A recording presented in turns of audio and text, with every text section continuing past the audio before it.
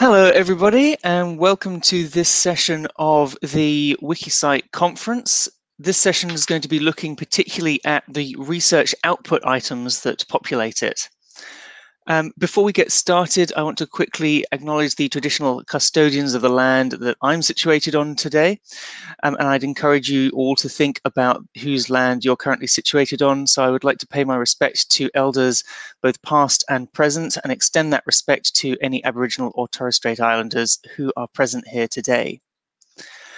First up in our session is Daniel Mietchen, who's going to be talking about collaborative curation via Wikidata, the case of citations and source metadata. So I shall add him to the stream now.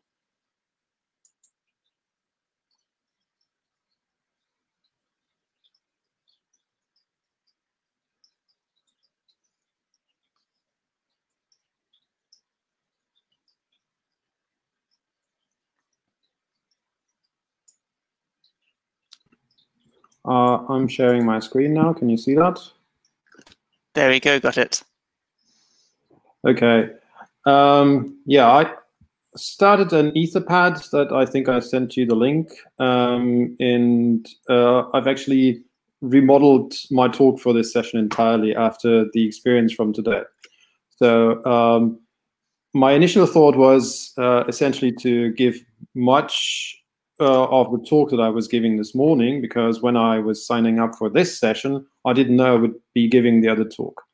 And then also, I have a version 4 of this State of WikiCite thing that actually zooms in on the research outputs a bit more. But from the sessions that I attended today, and also from the reactions I saw on Twitter, I actually thought it's better if we have something more interactive than yet another monologue from me. So I cobbled together a number of notes that I threw into this Etherpad, and I encourage people to actually follow the same approach that we did for my morning today, which was that we collect questions and comments in the Etherpad, and then the discussion flows from there. I put in a set of notes to get things started. So, for instance, there was a tweet that kind of struck me, which said, "We are on the verge of moving from the age of information to the age of verification." Some version of that could well be like a WikiCite motto. And since it was tagged WikiCite, I guess they found it or heard it on some WikiCite stream. And I think that's good to have as a mindset. Now, we are in this research output session, and then maybe we can reread that line, or maybe I should make it a little bit larger. So what does the age of information mean for research output? What does the age of information, the age of verification mean for research output? And here, some of the first thoughts are the age of information for research output means, well, it's not all just on paper. It's not all just PDFs. There was a conference called Beyond the PDF almost 10 years ago. And, well, scholarly publishing hasn't moved much from that. Although there are lots of experiments in various corners of the research ecosystem. In the age of verification, well, at least there is progress in terms of the need of verification, because there are so many claims out there, but we don't really make it simple to verify things. So a personal experience, I was attending a hackathon about almost 3 years ago now, where we tried to reproduce the computational parts of some research papers that have been shared on PubMed Central. And so these papers, they contained Jupyter notebooks, which are some sort of a notebook format that can include text and code. And most of those notebooks, which were included into the papers in order to facilitate sharing and reproducibility, most of them were not computationally reproducible, which means that some dependency in terms of software or data was just not provided. And then someone who does not really know this kind of software would have trouble reproducing the kind of claims that were derived from that software. So the tweet that had this quote, and I'm happy to discuss that. I have a set of about 6 topics that I'm kind of in the mood to discuss from the framework of what does that mean for WikiCite, what does it mean for research outputs, and maybe the interaction. So some of the things that I noticed, diversity. In the WikiCite steering committee, we've really tried to put a lot of emphasis on the diversity of the projects that we support. We still have long ways to go, but I think there is progress visible, for instance, in the diversity of the projects that were recently approved as small grants and e-fellowships. But when I looked at the presenters at the WikiCite 2020 that I saw today, I haven't seen a single woman. So that certainly is an indicator of problems with diversity. And there may well have been some, and maybe I was just in the wrong sessions, but yeah, that was just what I noticed. Also the session formats. When we had our traditional WikiCite events, they had a 3-day format. The first one was similar to what we have today, mostly a conference kind of style, mostly monologues followed by short Q&A sessions. The second day was really interactive in terms of like more breakout sessions where people would sit together and do stuff, move things forward in a particular direction. And the third part was essentially a hackathon to work on ideas that came up during the first 2 days. And I'm missing some of those interactive parts, and I'm wondering how a virtual conference format like this can facilitate those kinds of discussions. Then we have the more general problem of the diversity of WikiCite contributors, which kind of mirrors the diversity or the lack thereof in the Wikimedia movement or in the tech space. But interestingly, it does not mirror the diversity problems that the library community has. And so because there the situation is just different. And so potentially there is a chance to learn from each other. I also notice the diversity in terms of the languages covered by WikiCite. So I note that this conference has a multitude of the languages that the previous conferences had. That's good. And I just encourage people to move forward in this direction. And also, the diversity of the topics covered by WikiCite. I haven't seen much in terms of humanities on the program yet. There may well be some things, but we have lots of technical aspects, which is good. We have lots of, let's say, library kind of things. And I was just in a session where we had political science, essentially. But still there is no ancient history or archaeology or anything like that. And I would encourage people to think, how can we connect the WikiCite community and the research communities that are active in these fields together so that WikiCite can help emphasize the research that happens in those fields and also help them, and that the content in the WikiCite ecosystem can benefit from the expertise of people in those fields. So that's another kind of topic that I'm interested in discussing here. Then research outputs in general. So I already mentioned those Jupyter notebooks in a different context, in the context of reproducibility, but I also looked at them in the context of how they're used across the Wikimedia ecosystem. And so there is a talk here that I gave specifically on this subject. And then they are also research artifacts, and they are increasingly being used in order to support certain statements in research, and sometimes also in the Wikimedia ecosystem. And so the question is, what can WikiCite do to better cover research artifacts like this? And that is just an example. I could have chosen some poems. It's just that more recently I've looked more into Jupyter notebooks than into poems. But the problem that we don't have good data models from a WikiCite perspective for poems is the same as for Jupyter notebooks, as it is for many other things. So just today, court cases, for instance, came up. and legal documents and lots of those things. Another thought that I have here is, in another of my volunteer roles, I'm an editor that actually promotes the sharing of research materials all across the research cycle. So that is from ideas to grant proposals, whether they're funded or not, to data management plans, posters, policy briefs, and so on. And it also does the usual research and review articles.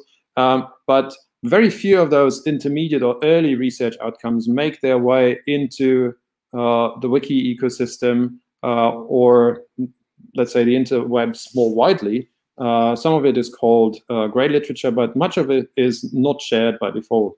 And then the question is, to what extent can WikiCite help this transformation, which actually links us back to this age of information, age of verification kind of thought. To what extent can WikiCite contribute to making it more easy to discover those things, those early phases of a research project, or possibilities for people who want to engage with research, for instance, as citizen scientists or as a scientist working in a different field or something, or even as a specialist working on the same topic. Right now, since most research is not open, it's hard, but for the open parts of the research ecosystem, maybe WikiCite can play a role to facilitate discovery and collaboration amongst those people who want to work in the open. Another line of thought is, we're in this COVID pandemic for quite a while now.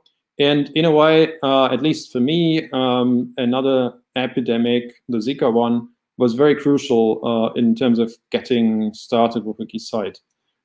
So I built this Zika corpus initially just to better understand how a corpus would work in Wikimedia contexts. And suddenly it became relevant because there was an epidemic. I initially chose the Zika corpus because it was a small corpus, because there were less than 100 papers when I started. But then within a few months, it was more than 1,000. And so that wasn't entirely planned. But it helped me, and it helped others in the WikiCite ecosystem to strengthen our workflows and to explore gaps, to explore possibilities, to collaborate, things like that. And then on that basis, I think the Wiki project COVID-19 was off to a better start than it would have been without this precursor of the Zika epidemic. And on that basis, I'm wondering what is the contribution that WikiCite can make in order for either the WikiCite or the Wikimedia community or society as a whole, or specifically the research community, to be better prepared for ongoing and future disasters, and especially their information needs. So we know that in the case of an epidemic, certain questions will be asked about the pathogen and about the ways it is being transmitted, and then the effects on the humans and on their environment and things like that. Some of those things can be predicted. Some others are more or less specific to the pathogen. So for instance, for Ebola, it turned out to be very important that we know and learn more about burial practices. For this epidemic here, the face masks and social distancing are a bit more important than for previous outbreaks. And so the question is, to what extent can we prepare for the known knowns and the known unknowns? And different disaster types, they come with different information needs. For an earthquake, it's different than for an epidemic, than for a drought or a flood or a hurricane or these kind of things. But all of these disasters are covered by Wikimedia projects, and I actually gave a talk about this recently as well. And there are also specific referencing and verification problems that are like typical of disasters. In the early phases of a disaster, you know very little about it. You just know something unusual happened, and it's potentially dangerous or obviously dangerous, or at least to some people, some groups.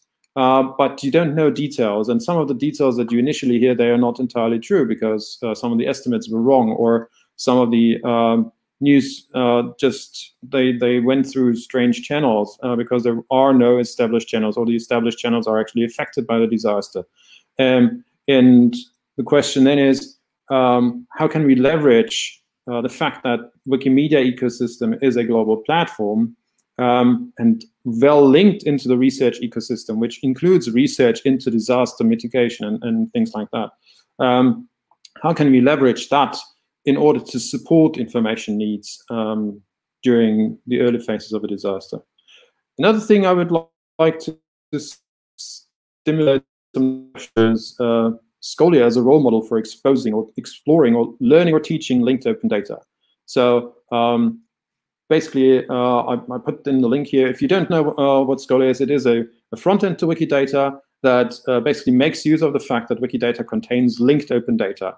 And so if we have a chain of entries in Wikidata, let's say A, B, C, D, that are linked somehow, then Scholia can bring them together. And knowing that A links to B and B links to C and C links to D, you can then plot A and D together on a page very easily.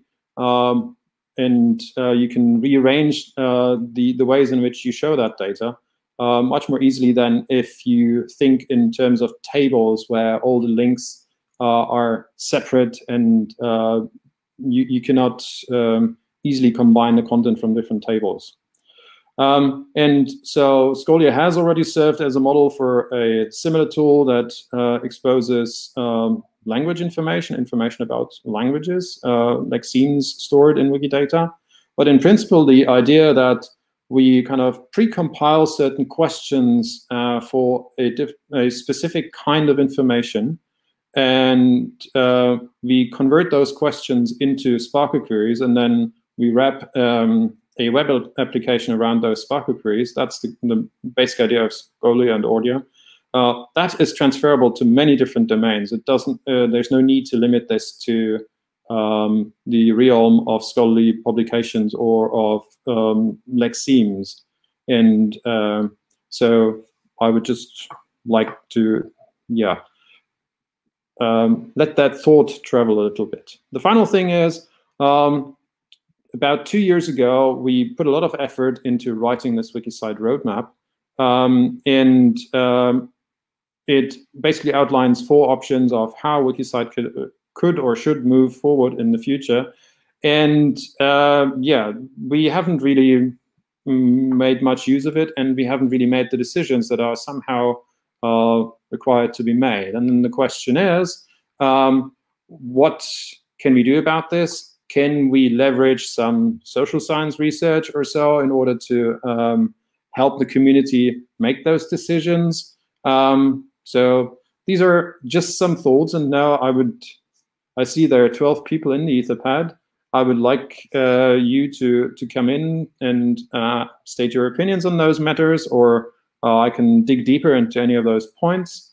I just think it's nicer to have those discussions than just another monologue from my end. That's why I'll pause here and listen to whatever somebody has to say, or read whatever is being written in the Etherpad.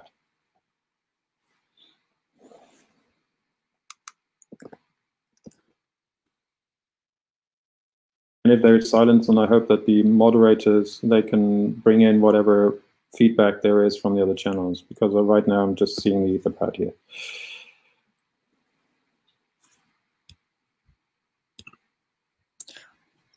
Well, whilst people get a moment to write to the Etherpad, I did want to ask a question of you, Daniel, which is, what do you think are the next steps for tools like Scholia? Do you think that it is important to have more small tools like Scholia, or to focus attention on creating one highly multi-purposed tool? I like the Unix, Linux approach of having lots of small tools that do one thing well. Scholia is not of that kind. It's not that small anymore, and also it does lots of different things. So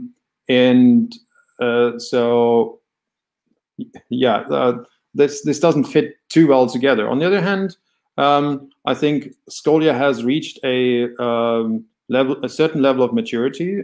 So we are actually engaged in a project where we try to robustify the code. Initially, when we started Scholia, it wasn't used very much, and also there was not much data to show. And now, for certain things, there is much more data, which causes problems. Whereas in other cases, we still don't have much data, which also causes problems. And so Scholia works best at a sweet spot where we have enough, not too much that we run into timeout problems or performance problems in general. And so optimizing tools like Scholia, and I guess the same would apply to Ordia and similar tools in certain timeframes, optimizing those tools for the sweet spot where they work best is a priority. And in a way, it's really a pity that the tools like Scholia are built around the Wikidata query service. They kind of break down once there is too much information, because that means there's a lot of curation effort that has gone on in these contexts, and that would actually be the best basis for harvesting that and using it. But due to limits in how the tool is constructed, if there is too much information, it breaks down. And so working on that is one of our priorities. And I'm happy to talk about this, but much of that is very technical. So right now, I think that most of what's useful for many people is the kind of inspiration. Think about what this kind of pre-composed way of querying Wikidata can do in your area of research or other activities. We could do this for baseball championships if we wanted to, but here we're in the research session, and so think about research outputs, maybe posters. We could essentially have a poster session composed entirely on or rendered via Scholia. That's possible.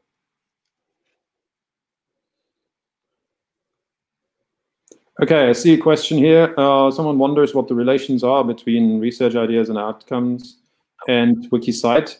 Right now, the main relation is that I'm involved in both, but we're looking into more interactions. So, for instance, the journal is mapping all its publications to the Sustainable Development Goals already since its start in 2015, and Wikidata has been improving its coverage of the Sustainable Development Goals. And since many of those SDGs of those goals can be linked to particular topics, and we're improving the topic mapping, this general idea of tagging the research as to which Sustainable Development Goals it is relevant to, that is something that is transferable from the journal to WikiCite in general, and I would love to work on that. Also, it would be nice to use some of the unusual things that are published in the journal, like the data management plans or so, to test the workflows, the WikiCite workflows that would be used in order to describe such data management plans. Thanks, Daniel. There's another question. With organisation and government publications are not hosted in a stable way, and they're often just published online, how does the verifiability issue work if we have lots of broken links? Do you have any thoughts on how to? Yeah, I have thoughts on that, and they are especially crucial actually in crisis contexts, because especially in crisis contexts there are no established channels. And many of the channels that are being established, they change their links frequently, like on a matter of days or weeks. And so, yes, it's very important to think about some archiving. And that's the kind of thing that I had in mind when I was thinking about how can we prepare for future disaster context. We know that links break more often in disaster context than they do in normal context, and they already break a lot in normal context. And yes, the Internet Archive is doing a tremendous amount of work, and a good quality work, in terms of archiving not just English Wikipedia as mentioned here, but across a number of Wikipedias, and to some extent also Wikidata, the links that are used on our Wikimedia platforms.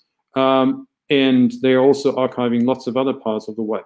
And that's good, but we haven't really figured out mechanisms to leverage this systematically for WikiCite. So WikiCite does not currently systematically link to Internet Archive copies of the publications it might have, or something like this. But yeah, things are improving, and I certainly would encourage more activities in this space. And we're in contact with the Internet Archive in various ways. No, I'm reading line 52. I know that you have an association with a PLOS journal that publishes Wikipedia-style articles that can be copied over to Wikipedia. How do you set that up? Did you contact them, or did they contact you? Haha, well, it came out of a conference, the OASPA conference, I think in 2012. There we were just in contact, and we were having the kind of conversations you have over lunch or over dinner at a conference, and there that idea is sparked. So that's how it came to be. And now this has been in effect for 8 years. We've published on the order of 10 papers this way, which is not a lot over 8 years. So there's not a lot of interest. And the combination of the wiki and the journal publication workflows is still not easy. Thomas, who is doing this for a different PLOS journal, can also attest to that. It was an experiment. I think it was a useful experiment, but it's certainly not the prototype for communication in the future. So yeah, I hope this answers to some extent. Okay. Number 54, I keep getting recommended to use SourceMD, but then the new version doesn't work and documentation is, well, okay, no documentation. Yeah, these are some of the problems. So SourceMD, the original version, or one of the earlier versions, still works, and it has limited functionality, which also means limited potential to destroy things or to make bad edits.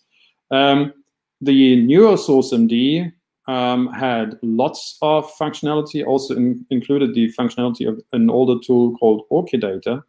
And that actually is problematic in part because the data in ORCID is not very clean. And so if you just simply mass import data from ORCID without much thought or additional curation, it can really mess up the workflows, the curation workflows on the Wikidata, WikiCite end.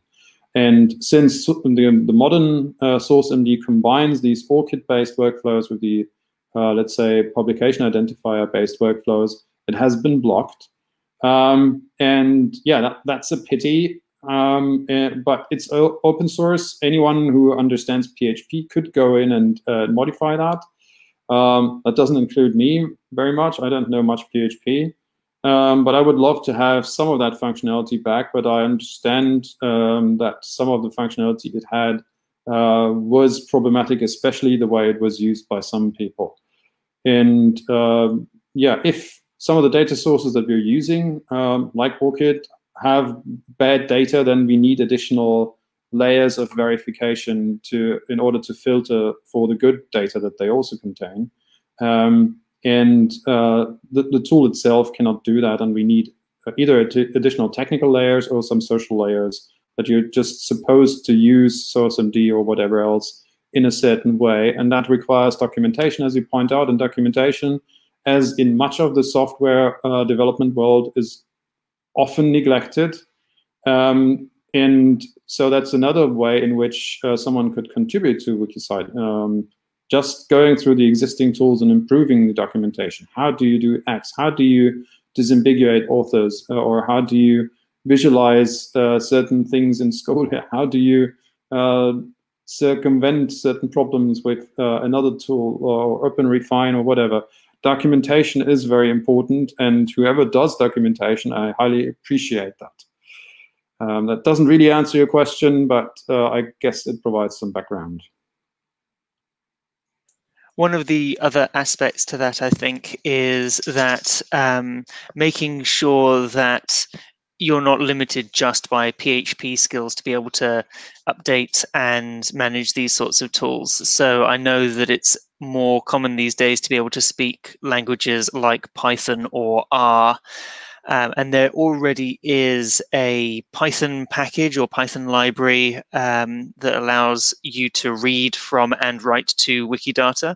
And actually, Alex Lum and I have been updating the package in R to be able to also write to Wikidata.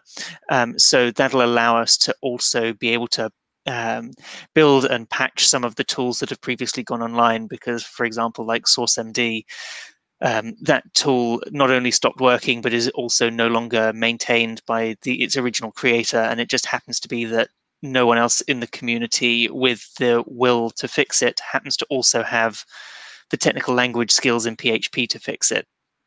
But by broadening that technical base to things like R and Python, it kind of broadens who is able to contribute technically as well as practically.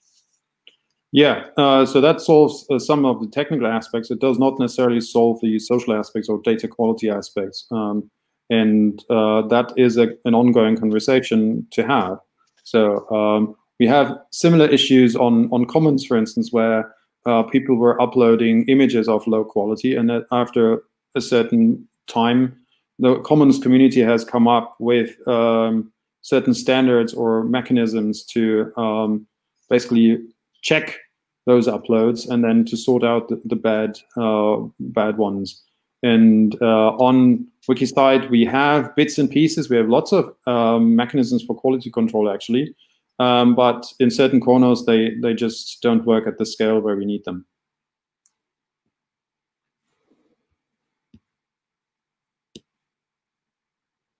Okay. Okay. So I don't see any further questions. All right, thank you, Daniel. That was excellent, and we've seen you, Daniel. As Leah mentioned, Daniel has been speaking or presenting in a lot of the conferences today. I saw him popping up in several of the streams last night, and all of them are very interesting. So yeah, please go and watch the videos on YouTube. All right, we're going to move on to our next speaker. So thank you, Daniel. Our next speaker is Margaret Donald. Margaret is a statistician by trade, but she's got a passion for botany, and that passion for botany has led to a very extensive use of the WikiCite platform to create and connect botanical literature, authors, and other metadata. So Margaret's going to demonstrate her process to us today using a range of Wikimedia tools. Oh, hang on. Sorry.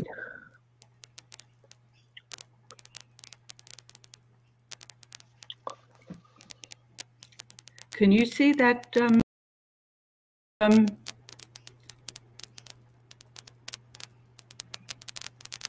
I've lost everything.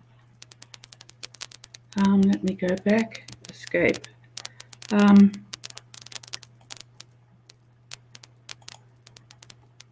Alex, can you see me? I don't know whether you can see my presentation. I did have it up and I was ready to start, but I can't. All right, hang on. I'll bring your slides up. Oh, good. Okay, I'll move on to it again. Thank you. Where are we, MD? Aha, fantastic. Okay, right. So as Alex said, I'm going to talk about populating Wikidata with some articles from a botanical journal, and I hope to get through this. We'll see. All right. So I've gone to the journal page here, and as usual, you can pick your volume and pick your set of articles. I've picked the volume from the year 2011. Oops. The volume from 2011. And as you can see, there are 3 articles here that I want to upload. There's a whole pile more.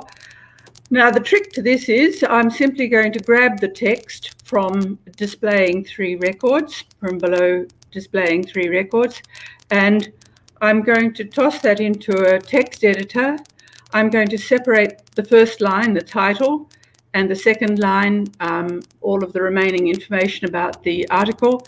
by a tab ultimately, and I'm going to pull that data into one record with 2 fields, and then I'm going to toss it into OpenRefine.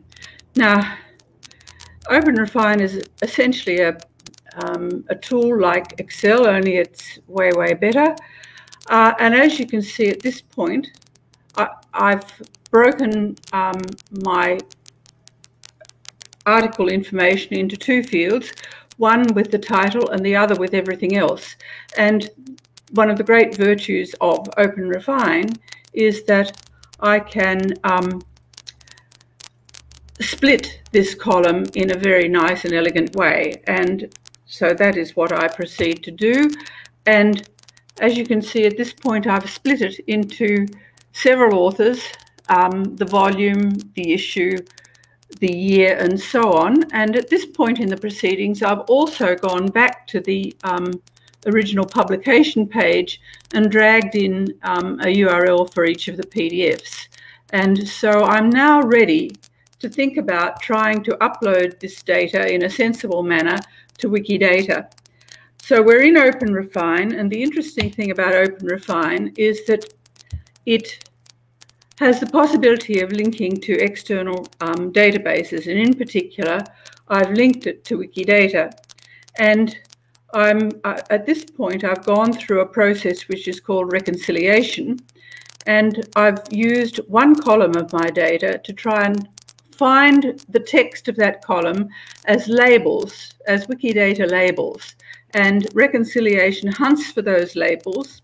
And I give it a bit of a hand by telling it that, in fact, it's a label, that it's a Wikidata item that actually has the Wikidata property of a scholarly article, and that makes it just a smidgen easier. And having hunted through Wikidata to find the articles, I'm very pleased to see that it was not able to find any of those articles, and so it's asking me if I wish to create new items. So I tick my way through all of those rows and say, yes, I do want you to create a new item for me. Thank you very much. And at that point, I have the choice of moving from the row format to the schema format. And the schema looks very, very like what you get when you are adding data to Wikidata. Now, I have to tell the process what my label is and what my description is, and I do that by yanking down the label field and putting it into the thing opposite label. I have to tell it what the description is, and of course it's scholarly article, so I've got a series of 19 rows labeled with scholarly article. I could have just typed that in, but I've dragged it in as a column. Now, this looks exactly like, or very, very like adding items to Wikidata. And so the next thing that you're offered in Wikidata is, do you want to add a statement? Yes, I do. Now, so I click the add statement, and up pops a box, and I've started to add TIT, and it gets completed for me because I can't add a statement unless it is actually a property of Wikidata. And the statement I want to add is one which is about the title of my article that I'm interested in. So I add title, and up pops the Wikidata property, and I click on it. That then opens this rectangular box to the right, and it asks me what language I want to write my title in. I say English, and I drag down the column title and put it in that rectangle. I have the option to trash that. You can see the little trash icon beside the title. I don't want to. I'm happy with that. I then move on and add my start adding my next statement, which happens to be published in. And when the words published in pop up and I click on them, again, I'll get a square rectangle. And again, I have the option to add data. This time, I'm going to start typing rather than dragging down something. And so I start typing Newtsia, and I'm offered the choice of Newtsia journal or Newtsia plant. I choose Newtsia journal, but it just shows as Newtsia there.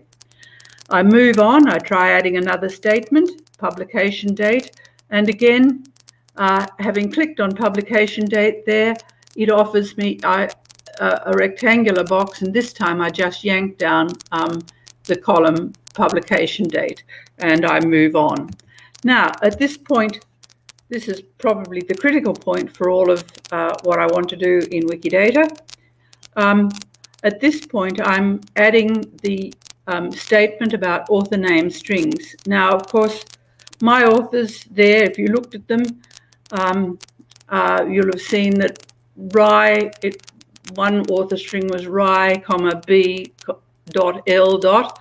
Now, that was a woman called Barbara Lai. She could have been represented by the author string Barbara Lai. She could have been represented by Barbara Lynette Rai, her full name. She could have been represented by Lai, B.L as she as she was here.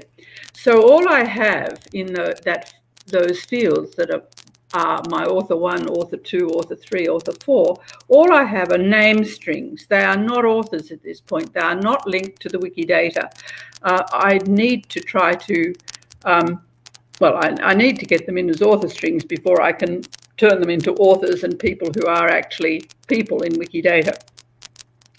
So I've written author name string. That's the statement I'm going to try and complete. I drag down author 1.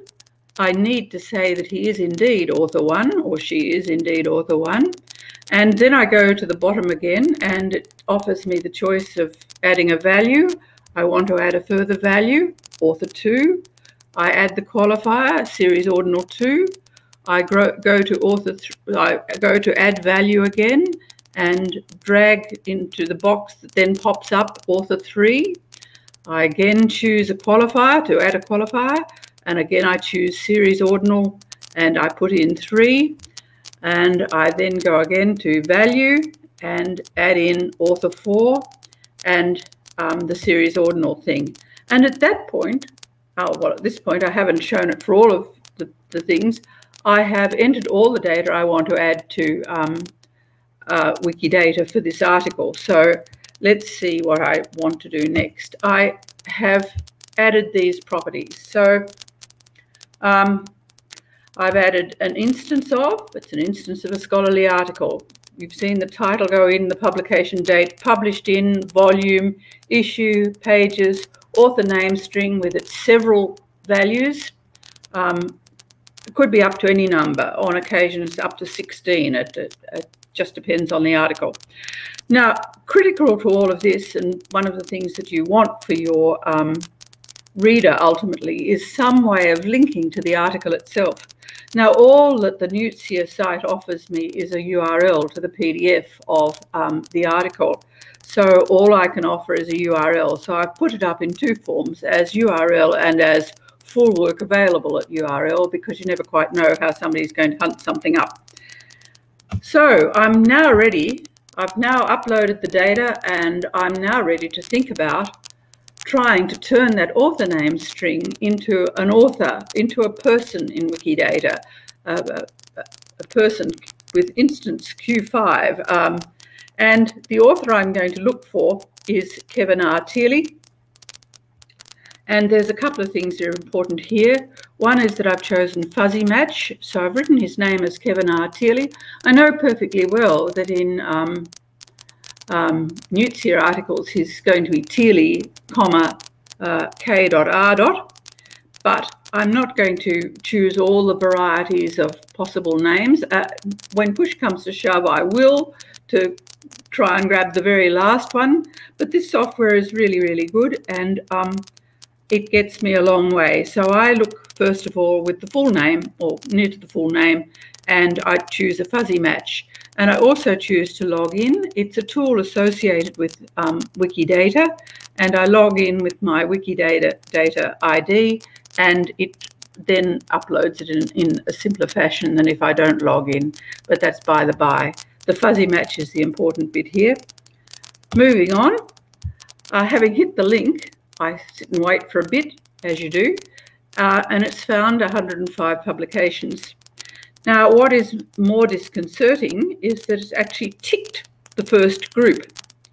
Now, if you look closely, you can see that these are articles in physics journals.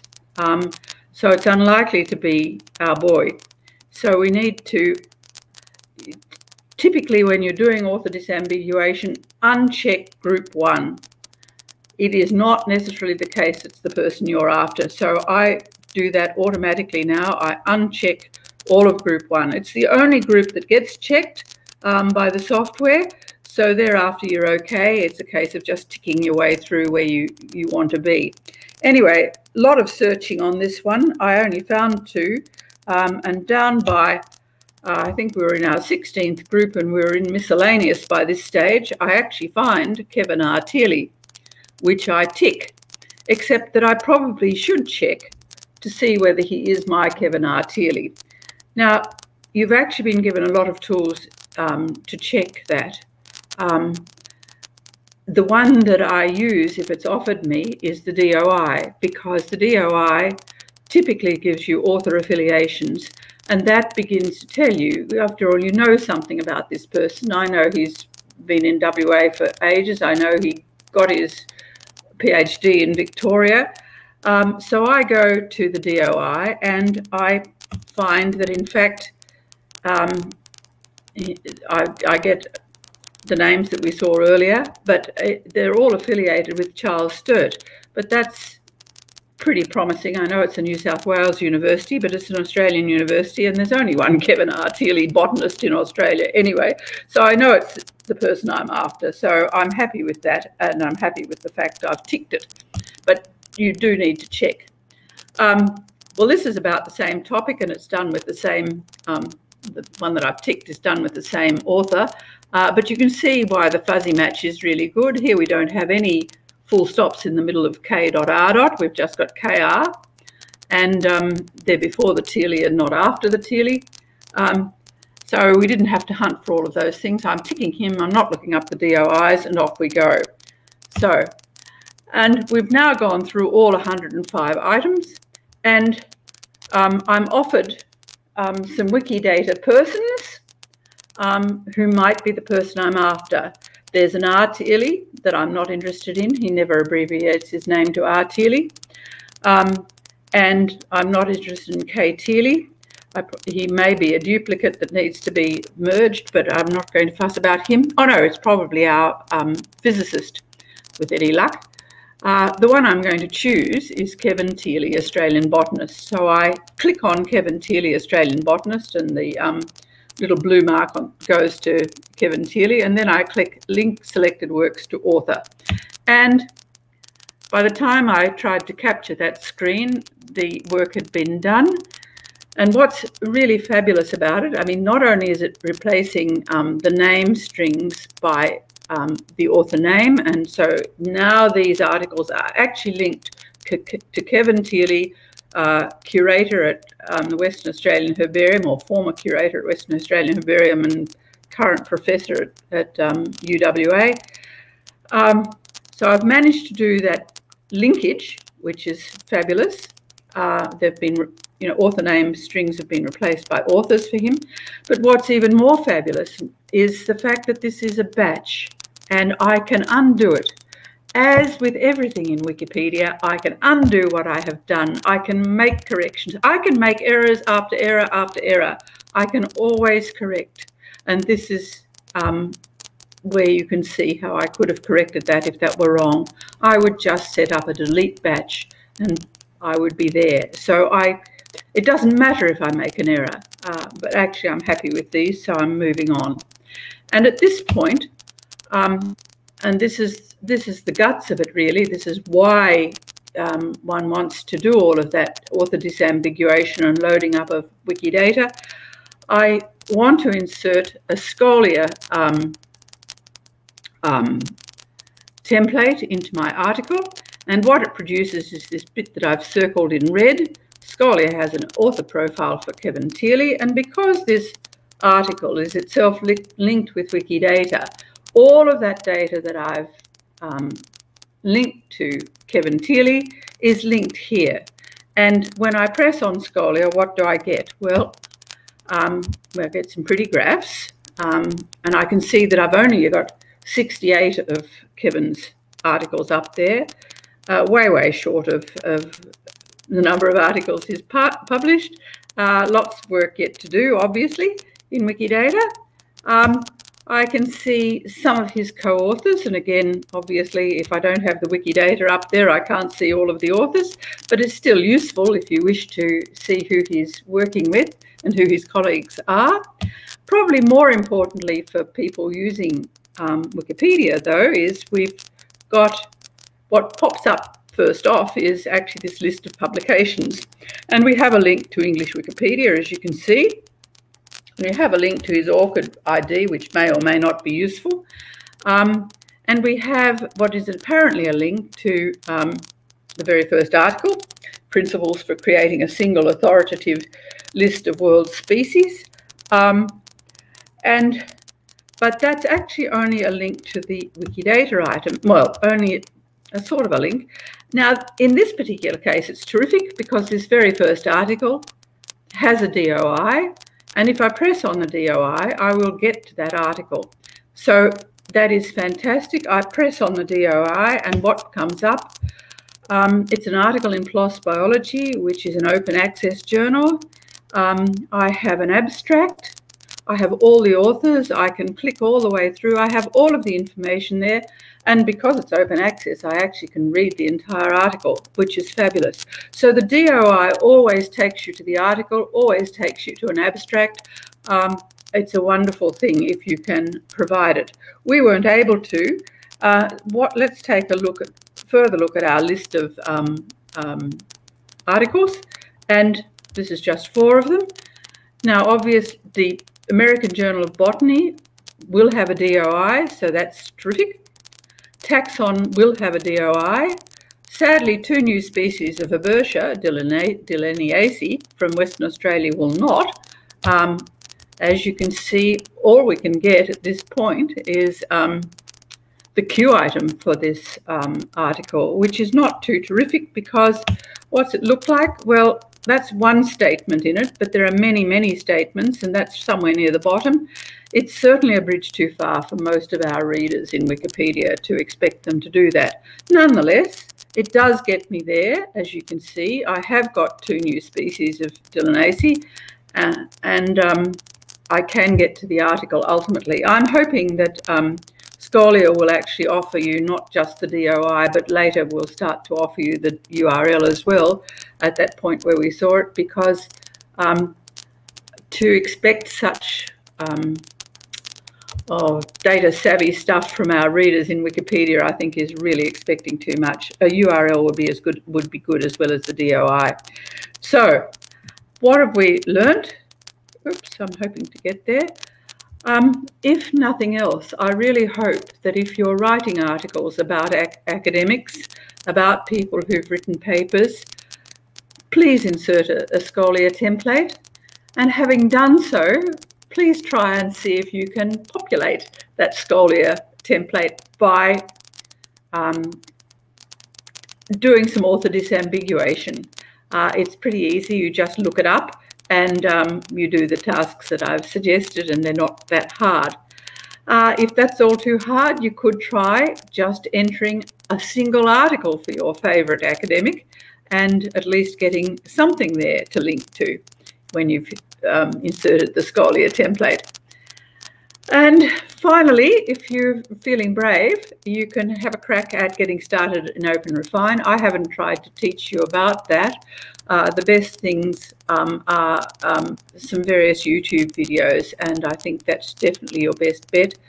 And so at this time, I think I'll say thank you very much and sign off. Oops. Oh dear, have I done that correctly?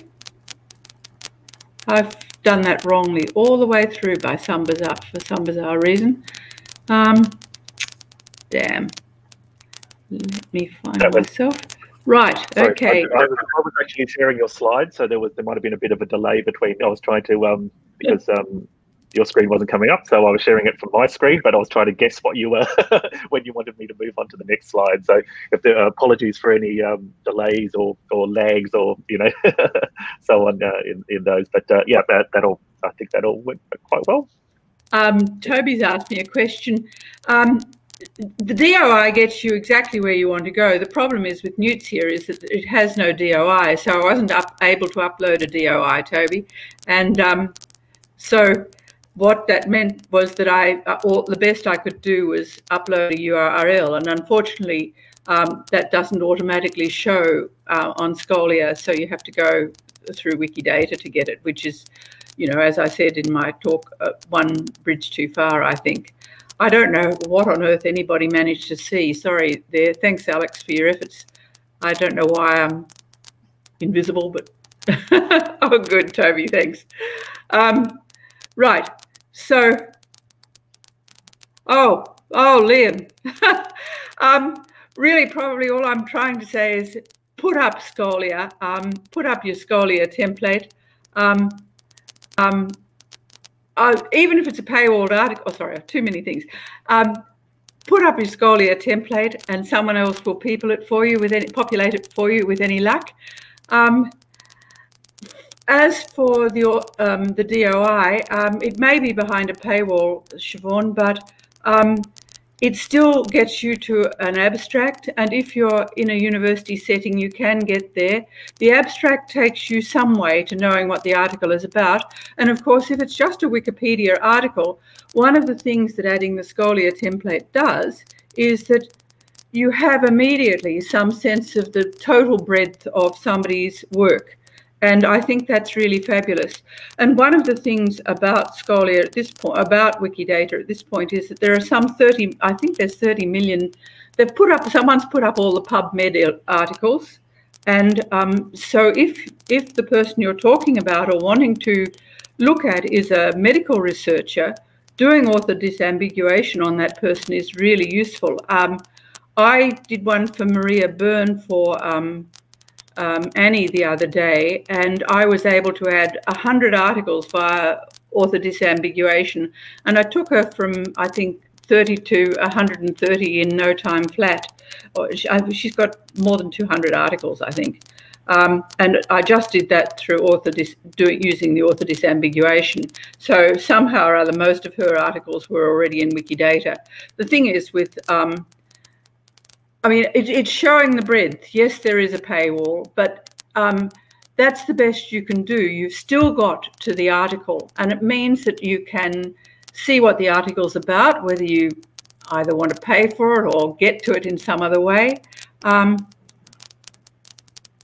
Oh dear, I keep looking at Liam's thing saying, really, I'm just putting up Wikidata, Liam, and I'm putting it up in bulk. If you want to put it up in bulk, OpenRefine isn't a bad tool, and it isn't bad to try to learn about it. It was sort of just saying, and if you don't know about a tool, you can't begin to try to learn about it. So it was really just an introduction to say, here's a fabulous tool, you can learn about it, YouTube's pretty good. So sorry about that, and I did rather bolt because I was worried about time. Is there anything else there? Well, speaking of OpenRefine, what do you think are the biggest pitfalls or hurdles for people starting to use that OpenRefine tool that you showed right at the beginning of the talk? Well, one of the things that bugged me, I'd uploaded a whole pile of stuff originally, and for some reason my publication dates were numeric, and publication dates have to be characters, otherwise you can't upload them. And I kept failing to upload this stuff, and I have uploaded at least 4 volumes of Newtsia prior to this. I couldn't work out what had happened. I thought it was that I'd gone to a new version of OpenRefine. It wasn't anything to do with that. It was just that I had the wrong format. I think you have to be prepared to bungle. You have to be prepared to sit about. You have to be prepared to watch yet the same old YouTube video and go, what have I done wrong here? It all works remarkably well, but it does take a degree of persistence. I think before you're going to hit Open Refine, obviously you are going to upload various articles beforehand, so at least you know that you're going to want to add, you know, the Wikidata property publication date, that you're going to know that you're going to wish to upload a statement saying instance of. So you need to know what kind of statements you're going to wish to upload before you start to segment your data. The process of segmenting the data is really, really simple. What tends to throw you more is once you've linked with Wikidata exactly what the hell you're supposed to do, which I did go through in some detail there, and I think somewhat better than I've seen in other presentations, but possibly not, given that Alex was lagging behind by ripping through the slides. Oh dear. Yes. So should have had you to give me a signal like coughing or something to. Sorry, no. I look at it and go, I've run out of words. On to the next, quick. All right. Thanks, Alex. Thanks, Thomas. I'll hang about. Thanks, Margaret. Yeah. All right. So we've got another talk scheduled, but I haven't got those people available yet. So we might skip ahead to Amanda Lawrence. Amanda's a researcher and librarian who works in the areas of research communications, media and publishing systems, digital collecting, open scholarship, grey literature, which is what she's going to be talking about today, knowledge infrastructure and public policy. She's currently completing a PhD on research communications and public policy in the media communications department at RMIT University. I hope that wasn't out of date. I got it from your ORCID, I think. Amanda was the Director of Analysis and Policy of the Analysis and Policy Observatory, an award-winning public policy research database from 2006 to 2018, where she's managed a number of Australian Research Council linkage and infrastructure grants. Amanda's worked in various roles in the book and cultural sector, including establishing the Literature Residency Program and the Author Touring Program at the AsiaLink Centre at the University of Melbourne. So I'll hand you over to Amanda, who's going to give us a presentation on the challenge of institution-published grey literature. I'll add you everyone. Great. Thanks, Alex. Maybe make the, I think I'm quite large, so if you want to make the slides a little bit bigger. Yeah, okay, yeah, great. Get rid of me entirely, fantastic. Yes, thanks for that introduction. I didn't realise you were going to, not sure where that bio came from. It is still accurate, although submission is hopefully going to occur very soon for my PhD, and then this week I'm hoping. Yeah, thanks everybody for joining in this session. I'd just like to say first up that I'm not really much of a Wikidata, WikiCite, or even Wikipedia expert. I'm a total dabbler, so I can't really. Margaret's presentation was pretty a bit advanced for me. But I do know a fair bit about grey literature, so I'm going to focus on that and focus on why it's really important and why we need to think about how we can get it into Wikidata and WikiCite. So firstly, I'll just talk for 15 minutes, a little bit of an overview of what we're talking about here. And then some of the kinds of publications we might be wanting to deal with, and what the sort of referencing issues there might be, and the data model, and some of the challenges that are involved. So firstly, I think Daniel already mentioned the Sustainable Development Goals. So the reason why I want to bring this in is to have a think about just the scale, the complexity, the diversity of topics, of institutions, of people, of countries, of types of research or research methods that would be involved in trying to address these goals. It is not going to be done simply by academic journal articles, although they are going to be important. It's also going to involve electoral data, it's going to involve economic data, it's going to involve government research, it's going to involve thousands of NGOs and think tanks and consultants, etc. So if we want to be a source of information and for the Sustainable Development Goals, we need to expand our idea of where research is located. So I came across recently this term requisite variety, and I really like it. It's comes from a sort of computing basis, so some of the audience may be familiar with it. It was new to me, and it's also being adopted by people looking at sort of evidence-based policy and how we might think about that. So the quote is, an effective evidence ecosystem would seem to need a requisite variety of initiatives to encourage and enable evidence use. That is, the repertoire of initiatives to promote evidence use needs to be at least as varied and nuanced as the policy and practice contexts that are being targeted. So the point is that the kinds of resources that we're going to need are going to have to be probably as complex and diverse as the problems that we face, and therefore the computing system that we provide is also going to need to be fairly complex. So the kinds of reports that we might be thinking about in this context of the Sustainable Development Goals and climate change, etc., include reports from the IPCC itself, clearly peer-reviewed. So it's not true that research reports from organisations aren't peer-reviewed. UN Environment Programme, biodiversity issues, and World Bank, major quasi-government organisations and international non-government organisations.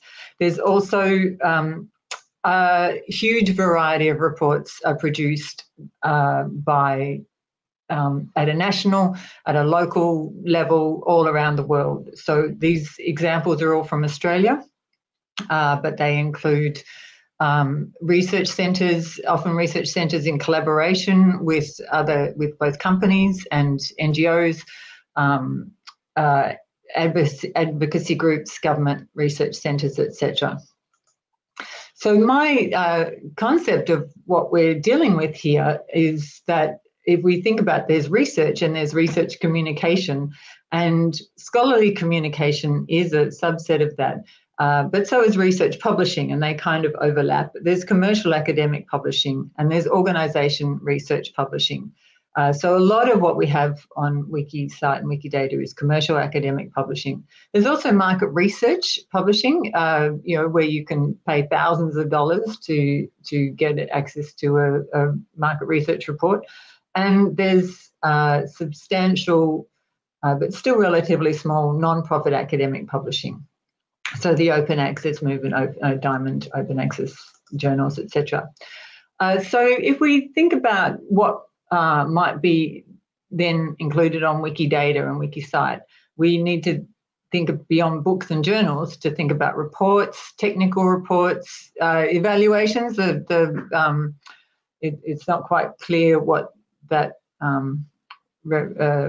type is referring to. There's policy briefs and briefings, again, not very well defined on Wikidata. Discussion papers, it's on Wikidata, but actually, to my mind, is the wrong definition. White papers produced by consultants and governments as well. Systematic reviews, again on Wikidata, that's kind of looks a bit like a topic. It's actually got a topic reference to the Library of Congress. So something a lot of publications can be topics as well as publication types. So we need to kind of make sure we're not getting those things confused. Literature reviews, review articles, there's lots of those. It's not quite clear exactly what that's referring to. case studies, but the type there is actually referring to a research method rather than a case study as a publication. Preprints, working papers, a case report, that's a medical report, and scholarly articles. So it's just a sample of what we might be wanting to work on and create references for in Wikidata. So on the topic of climate change, there are actually thousands of publications. So this is using Scholia to see what was available on Wikidata in terms of diverse kinds of content. And when you have a look at that, you've got a lot of scholarly articles and then a lot of review articles. If we get rid of the scholarly articles and the review articles, we've actually got on the topic of climate change, one report a year for the last few years, and maybe two. So there's an incredible lack of representation of the kinds of material that we would want to see on Wikidata about climate change that's would be very relevant. On the other hand, a source like APO has got 1,400 reports on climate change, and I really sort of show this mainly to just to confirm to people that the reports are out there. It's not that the reports aren't there, and it's not that they aren't important and substantial. Research reports, as the examples given here from the a climate change roundtable, development roundtable, the Ministry for Environment from New Zealand. So we're not necessarily dealing with insubstantial, unverifiable research. It's a lot of really substantial material. And also the something about APO is to have a look at the diverse kinds of documents that are also there: conference papers, discussion papers, working papers, strategies, briefings, articles, guides, fact sheets, policy reports. So there's a lot of diversity within this area. So this diversity is kind of pretty problematic because it's never really been worked out. So there are various attempts underway at the moment to develop ontologies for different sort of genres. And even the word genre on Wikidata seems to be used for literary kinds of content rather than all sorts of publication types, which is sort of how they're more usually used. So there's another number of projects looking at this. It would be great to see a project looking specifically at kind of report literature or organisation publications. I actually prefer not to use grey literature, but I use it because it's understandable for a certain segment of the community. But if we think of organisation publications, I think it's the easiest way of thinking about it. So the Confederation of Open Access Repositories has made an attempt to create a vocabulary, and that's referenced on Wikidata. Some of those are really useful. That actually is interesting. A lot of these ontologies sort of cross-reference to each other. But the core vocabulary reference is a JISC one from 2008. The Library of Congress has also got an extensive genre form vocabulary. The Library of Congress sort of has a little bit of a bias towards books. In fact, most of these ontologies have a bit of a bias towards books. So they often miss the policy area has a lot of publication types of its own special nature. Schema.org is very random, I think, in what it chooses to create a genre for. So that can be used to a certain extent.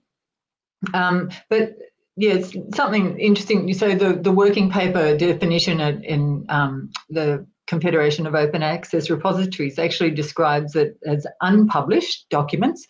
It references the JISC scheme, which actually describes a working paper as a published document. So, you know, even if it's referencing the same thing, it can actually have the opposite definition. So, so there's really quite a bit more work that needs to be done here. But having kind of talked about all the complexity and differences, we can absolutely look to books as a guide to a lot of what we would want to be using for describing a lot of these materials. They are documents, so they are, you know, they have a title, they have an author. The author is often multiple authors, often institutional authors. It's you need to think about the instance, so it's a publication, a report, a working paper, a technical report. It could even be multiples of those. The title, the subtitle, the description. The publisher's often an organisation, often multiple organisations. So the organisation itself may need to be added in, the country, the publication date. That can be confusing. It's interesting to look at the IPCC report has, at least one I looked at, had 2 dates. This can be the case with government documents where the report is got a date of, say, November of one year, but it actually doesn't get released until, you know, February of the following year. The topic, so there are vast numbers of topics. So the topic is going to be quite complex, and I think, you know, that's a big issue that WikiCite needs to address, is how we look at getting some sort of topic vocabulary that we can use. The URL to the full article. So this is why I asked the question, where do we go to and what's going to happen? A lot of this material is published online by the organisation, and it doesn't remain stable. So this is a big problem. The full work, where that might be available, various identifiers. So a lot of reports do have identifiers, a lot of reports don't. Some that might have multiple identifiers. I have tried using identifiers to put things in, and sometimes it works and sometimes it doesn't. So even with an identifier, it might not pull in any content. The language is a part of a series, a collection, etc. So we can, you know, there's a really strong basis to develop a data model for different kinds of documents based on books, but we also need to think about the differences. So this is, yeah, just an example where it's actually got 2 publication dates. I'm not quite sure why, but, you know, it's interesting that that's possible. You can also sort of say that something follows or is followed by. So this is part of a series. So that's the case with the IPCC. It doesn't actually have any topics on it for this one, so that's a real shame. Another example, the Finch report. So this is a good example where it's really important to put the alternative title. So although the name of this report is Accessibility, Sustainability, Excellence, it's generally known as the Finch report, which is the case with a lot of you know, major government reports. And yeah, so this is a general guide. Just be, yeah. Oh, sorry, I was looked at the link for the Finch report, and it's not a dead link. It's a moved link. So the content for it has been moved. I'll just, if I can do this, yeah. So we go to the live page. It's got a link here. This actually goes to this page. So it's still sort of, it's still a page. It might not register as a dead link, but as you can see, there's no copy of the Finch report. And in fact, you know, you try and look it up and, well, you think you've got it, but actually this is the government's response to the Finch report. And from what I can gather, gov.uk doesn't have a copy of the Finch report. You can find it on this website. I'm not really quite sure what this website is about, but anyway, they do have a copy of the Finch report, so whoa, fantastic. So Semantic Scholar has also got a copy of the Finch report, which apparently has got a DOI. Oh, yay, fantastic. Yeah, no, DOI is not found. So this is a wild west of verifiability for something that is, you know, like a extremely important government report in terms of open access policy. So I'll just finish up. And am I going for time? Probably going over now.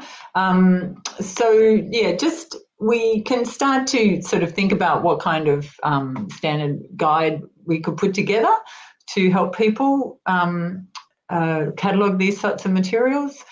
I'd be really interested in working on that. There's a lot of challenges in this area. So multiple departments' name changes are a huge problem with machinery of government changes in government. There's often multiple organisations. Often, you know, whole groups are mentioned. It's really hard to work out who actually are any of them authors. There's often no identifiers. There may be multiple identifiers. There may be identifiers that actually don't even work anymore. Copyright is often missing, so it would, you know, depend on the jurisdiction you're in as to what that means. In Australia, that means automatically all rights reserved. You know, you can have different copyright durations depending on something is published or unpublished. So we've only just in the last couple of years got a duration for unpublished works. And there's often missing information, you know, no date, no author, no publisher, no location, no identifier, sometimes not even a title. It's quite incredible. So yeah, just have a think if you're ever publishing online to make sure that, you know, it will float around by itself. So, you know, there's a lot of potential here. There's actually such an enormous amount of material that we really need to be looking at bulk import and how to be doing that. A lot of organisations like the UN, the WHO, World Bank have very well organised collections. They're not necessarily all that great for doing systematic review searches on, and so actually there's an enormous need for a large-scale database where you can systematically review the literature on various on any topic, and being able to do that and include the major research reports is a serious issue. There is no large-scale collection doing that at the moment. There's lots of small ones. There is a new, I should have put on, there's a new project called Policy Commons, which I'm sort of vaguely involved with. And so that's one option coming along. But it's a real opportunity for Wikidata and WikiCite if we can work out how to do it at scale. Then the, you know, institutional repositories have actually often got some level of content that might be able to be mined. The British Library has a really great collection of reports. So there are various databases, but they tend to be small to medium-sized and having sort of, you know, a certain segment. So there is a real need for an overarching coordinating collection in this space. Okay, sorry, I hope I didn't go over time. I think I might have gone over time. Don't worry at all. That's totally fine. As mentioned earlier in the session, we've unfortunately had a no-show from one of our presenters, so we are reshuffling the presenter order currently. And we've actually got a couple of questions for you, Amanda, that have been added into the Etherpad. So the first of those was a definitional question, actually. What do you reckon is wrong with the Wikidata definition of discussion paper?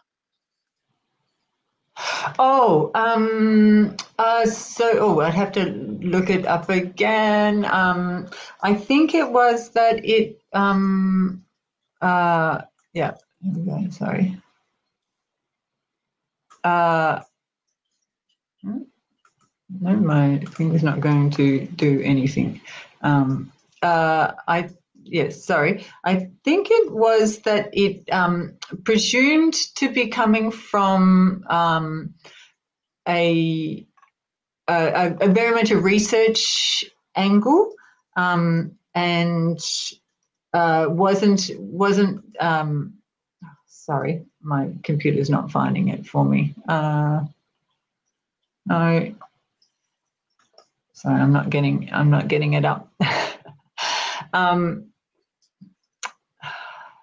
Yes, that it was coming from the perspective of a research discussion paper, like preliminary findings, that sort of thing, whereas actually a discussion paper in a political context is often, or in a research sort of public discussion context, is a lot more about kind of presenting ideas and policies for feedback. So just the nuancing around a lot of the definitions come from an academic perspective and don't really take account of a policy or an organisation perspective.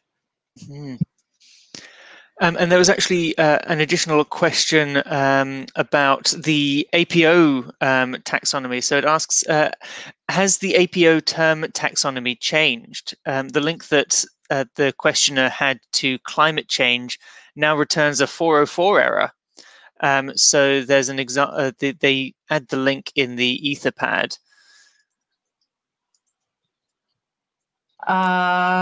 It may have. They've actually, so I haven't worked there for nearly 2 years, so I'm not responsible for that anymore. And they have actually kind of created a new taxonomy, a public policy sort of subset taxonomy, which has been added to Research Data Australia, their taxonomy list. And so it may have been that they've been changed. Yeah, so that's all I can say.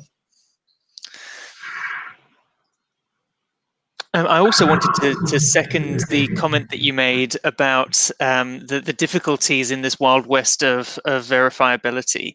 I was working on a project that required me to look at a particular report a while back, and not only did that report, of course, not have a DOI or any stable identifier like that, it didn't have a stable URL that pointed to it, and it didn't even have a stable title. So it was published, it appeared in multiple different places under different variant spellings of its title. And so in many ways, Wikidata is actually more vital for these sorts of items than it even is for academic journal publications and books, which already at least have some stability in their citability. And actually for a lot of the organization published literature and reports and grey literature, actually Wikidata might end up being the primary location for collating that sort of information. I think so. Well, I think so. My feeling is that there will be various smaller scale collections because of the niche nature of it, but it's really difficult to do any search at scale, particularly like if you're doing a systematic review. You actually want to be able to, because you can do large-scale searches of databases, what you really want to be able to do is separate out, okay, we've got all the journal articles covered. What do we need to find out that's not a journal article? How do we actually search everything that's not a journal article? And that is, you cannot do that on Google, you can't do that on, or Scholar, you can't do that on Microsoft Academic. A lot of the databases you can't really sort of differentiate from, I don't want to see journal articles. And then when you do get good big collections like the WHO, you can't run specialist queries on them. So I had a project last year looking at digital health, and I was given this sort of, string of, 10 different terms that I was meant to sort of run in on various aspects of digital health that you can put into like a commercial academic database or some of the sort of systematic review software systems. And every time I would run this string on another database like WHO, I'd get nothing, absolutely nothing, because it just couldn't. You had to actually go back to just find digital health. No any other extra qualifiers. So then there's really desperate need for an overarching aggregator, but also one that's able to have a lot more complex metadata, around research methods and all that sort of thing that could sort of start to be added into records for different content, so that can be reused. Fantastic. Thanks, Amanda, so much for that. All right, we're so as mentioned before, a bit of a change to the schedule. I'm going to throw to my co-host Thomas, who's going to do a talk on how open can you make metadata. So a bit of an intro. I'm sure most of you know him already, but Thomas is a data specialist at La Trobe University with a background in evolutionary biochemistry. His professional role focuses in open data and open research outputs across the university, ranging from data analysis and visualization to sharing and dissemination. He also helps to run the WikiJournal user group, a small publishing group of open access Wikipedia integrated academic journals, and is an experienced editor of Wikipedia and Wikidata. So Thomas, I'll hand over to you. Thank you very much, and I shall stick my screen share up. So apologies for the infinite recursion until I change away from the StreamYard view. So one of the things that I've been interested in with the way that Wikidata works is that we actually have the opportunity to include a lot more metadata than we normally would see involved in a site such as Crossref or in PubMed. In addition to all of that information, we have this opportunity to do a lot more annotation, some of it manually, but hopefully a lot of it in an automated fashion. And so I'm going to use this article here as a brief example of some of that. So this is an article that was published in the Wiki Journal of Medicine, and this is for those who haven't come across the Wiki Journals before. These are academic journals that are hosted on the same software that Wikipedia and other wikis are, so that MediaWiki software. And it actually affords a couple of benefits in terms of interacting with Wikidata. So they're actually quite a nice case example. So the first thing to note is that this is all formatted up like you would expect in many another academic journal with authors. You've got an abstract, the text down at the bottom, and then on the right hand side the various bits of metadata like its PDF and DOI and so on and so forth. Additionally, because the wiki journals focus on open publishing and transparency, also the editors are indicated, and in fact their roles as editors, and also the peer reviewers are indicated. And if we go through to the peer review page, because the peer review comments are also open, it gives a little bit more information about those. But the interesting thing here is that all of this information on the right-hand side and these authors up at the top, all of that information isn't stored on this page. For those who are used to working with MediaWiki and looking at source code, you might expect that all of these are included as parameters of a template actually present on this page, but they're not. They're actually all stored in Wikidata and called from Wikidata to populate up this page. And that Wikidata item is here. So again, this is the same title, and you can see on the right-hand side that it links to the WikiJournal article as its main Wikimedia Foundation wiki page. And it has some of the standard information that you might expect. So it indicates that it's an instance of a scholarly article, and indicates title. The keywords are pretty standard as well that you might expect for other databases. So in this case, it's an article about burns. It's about a particular metric of total body surface area, which is a metric of burn severity. And then 2 different ways of estimating TBSA, burn case 3D, and the Lund Browder chart. Okay, so far so normal. We also have the authors listed, but one thing that we're starting to see that is unusual for Wikidata's way of storing author information is, firstly, we already have an email address string here to indicate the corresponding author.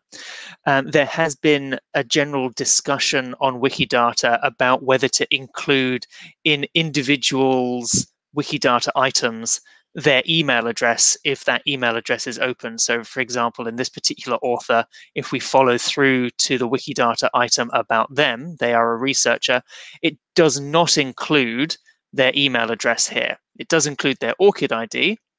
And from their ORCID, you can go to their publications, and from their publications, they are a corresponding author on some of them, and that corresponding authorship will have associated with it an email address. But typically, it's not considered standard to include someone's email address actually in their the item about them. However, it, I think, is reasonable to include an email address for a corresponding author on the Wikidata item about that output. Additionally, we have affiliation strings listed. I think actually the better way of doing this instead of affiliation string is to use affiliation and specifically point to the item for Hanil General Hospital. The reason that it's formatted up as a string currently is for it being pulled into this article here and formatting up correctly in the information about those authors. However, eventually all of this is going to be a bit more automated, so the affiliation string is going to instead be replaced with an affiliation, or indeed the information may be able to be pulled straight from that author's item as to where their employer is and in what country that employer is based. But now we get into the more unique information. So I think one of the nice examples here is the reviewed by field, where we can indicate the information about the peer reviewers. Now, again, I've mentioned wiki journals are unusual in that they have both the peer review comments and many of the peer review identities open. So about 75% of peer reviewers agree to have their identities open. And we can see an example here for Herbert Haller. But we also are able to do something useful even for anonymous peer reviewers. So in this particular case, we have this anonymous peer reviewer, but we are able to at least include what's their field of study and also what are their academic degrees. So was this, particularly for medical articles, is this being reviewed by an MD or a PhD? And in this particular case, it was someone who had expertise in both. But you might imagine that there's an interdisciplinary article, and you would like to be able to indicate which of those disciplines are covered by the peer reviewers. Let's say this is quite a monodisciplinary article, but let's say that there was an article about burns, pharmacology, and genomics. You would want to be able to indicate, even if you had 2 anonymous peer reviewers, well, did those peer reviewers' expertise cover all of those topics? Or was there a big gap because none of them actually had any expertise in genomics, and therefore you wouldn't expect them to be able to pick up significant errors in the genomics aspect of that paper? So this information is typically not open for most academic journals, which I think is a great pity. And I also think it's a pity that typically peer reviewer comments aren't just secret, but they're permanently secret. So it's not as though they're under embargo and will eventually be released. Most peer reviewer comments are secret forever. And in fact, many journals no longer even no longer have records for all of the peer reviewer comments and author responses that they have for older articles. So I was speaking to one journal where they'd moved offices about a decade ago, and all of the peer reviewer comments that were older than about 30 years. They just lost all of those paper documents and they couldn't find them again. So we've lost all of that information that would actually be quite useful. And one of my hopes is that eventually journals that do decide to go a closed and secret peer review route at least have those on file somewhere so that they can be put under a long-term embargo, because I know secrets about the nuclear warship activities of the UK and America that have been released after embargo periods, when we don't know the peer reviewer comments on some of the very significant publications that are now old enough that they really should be, that information really should be entering the public domain. Additionally, you'll notice here that this peer reviewer has the quality of a declared conflict of interest. One of the things that we haven't yet worked out the best way of structuring is how to link to the specific statement of that declared conflict of interest.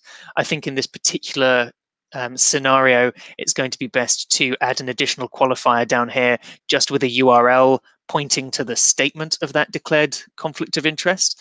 But I'd be interested in other people's opinions of how to best structure the specific conflict of interests that reviewers or authors bring up.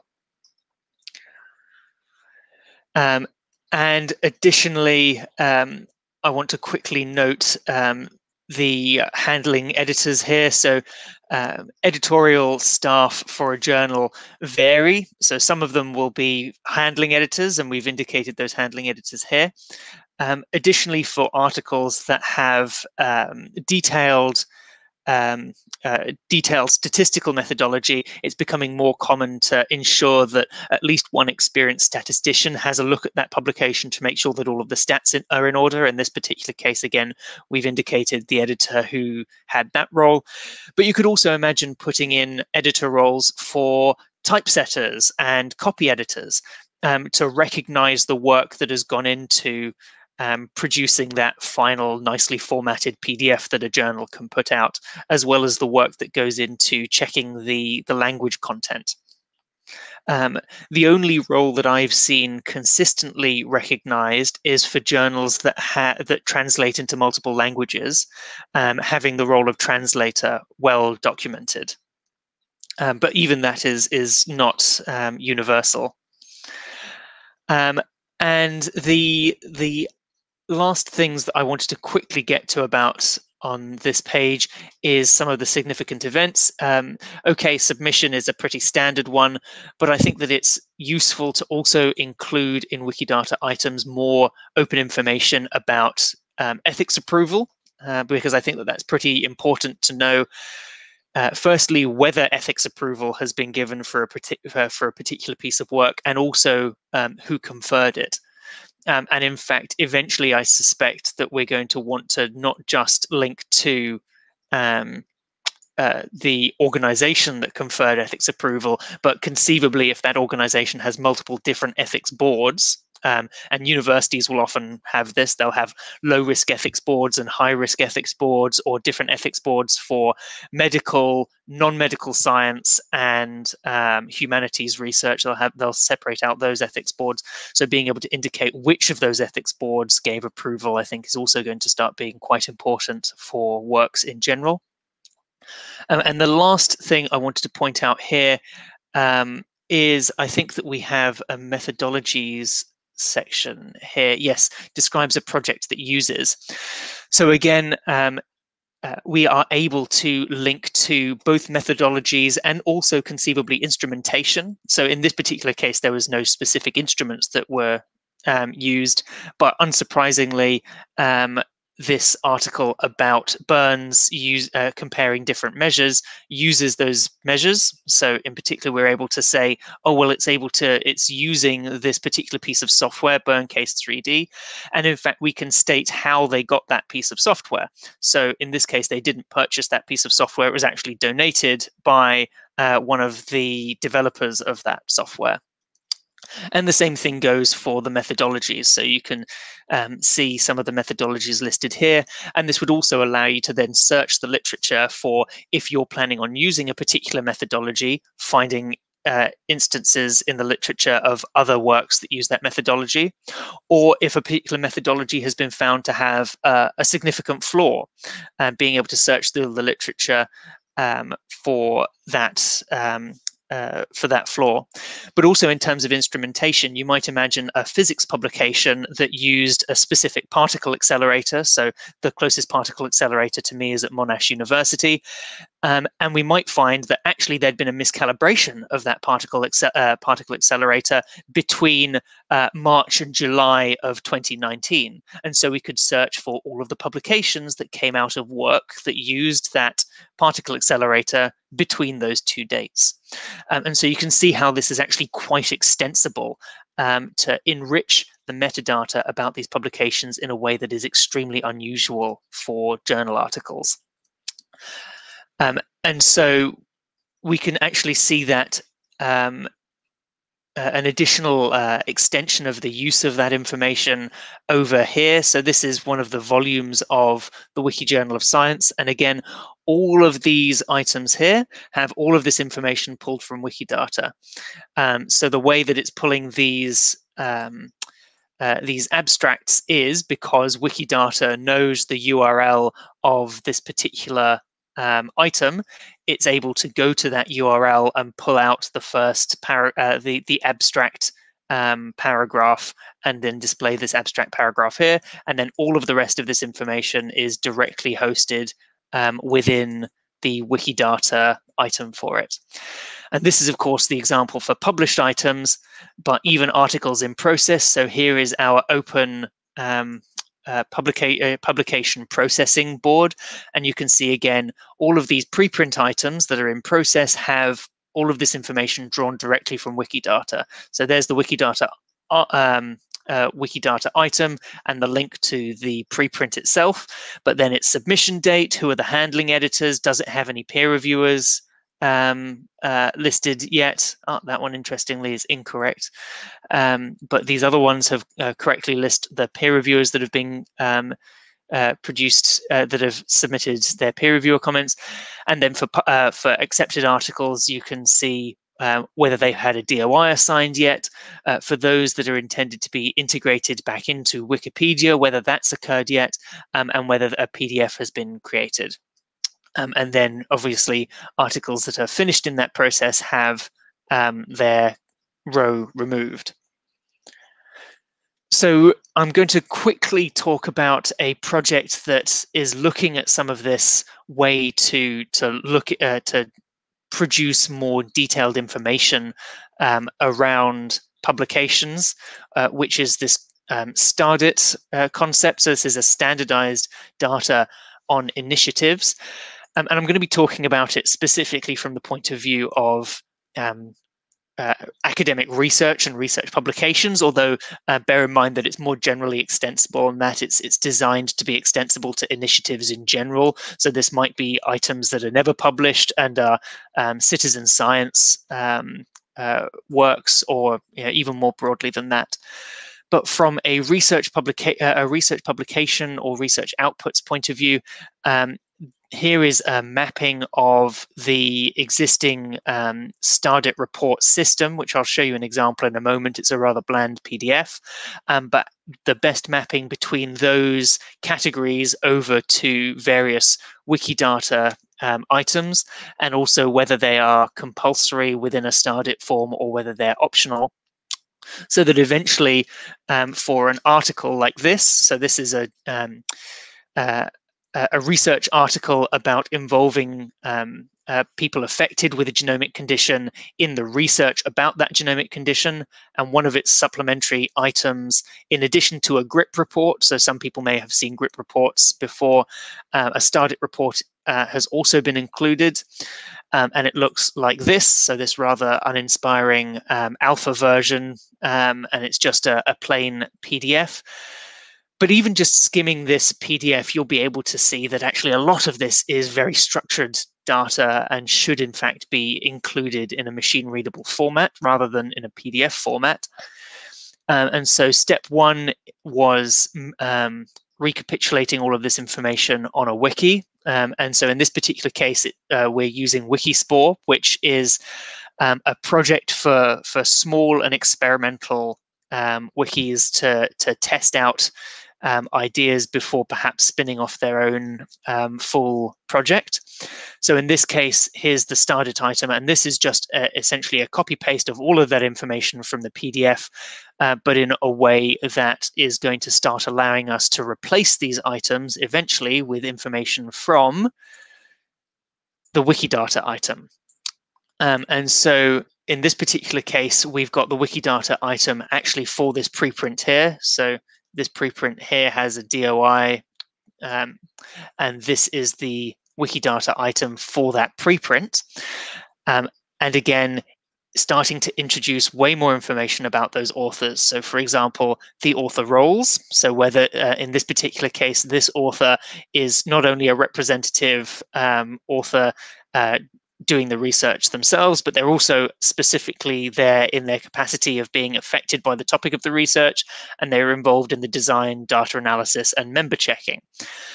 And additional information around other authors, and indeed authors who don't have an item yet and are just included as author name strings. But also this work had contributors. Specifically, it had a group of 25 contributors who gave feedback on it, and those contributors were affected by the topic of this research. And again, we've got information about the ethics approval, but also significant events around this.